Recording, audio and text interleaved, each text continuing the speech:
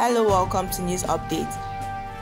National Union of Road Transport Workers Lagos State Council's chairman Alhaji Musili Akintonya, also known as MC Oluomo, has announced the withdrawal of members of the State Council, including himself, from the national body. This is coming a few hours after the union's headquarters suspended Akintonya for alleged insubordination.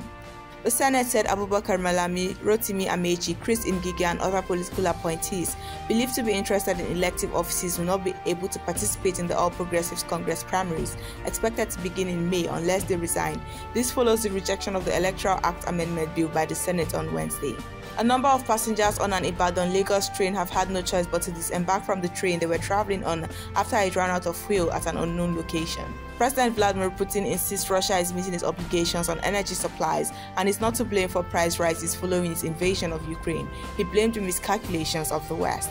Mali said it will investigate the disappearance of several Mauritanians on its territory caused by regular Malian forces. This has caused a diplomatic row between the two West African countries. A virtual gallery to showcase Mali's cultural history has been launched, featuring tens of thousands of Timbuktu's ancient manuscripts. The collection, called Mali Magics, also captured Malian culture beyond the manuscript. It was put together by Google along with local and international partners.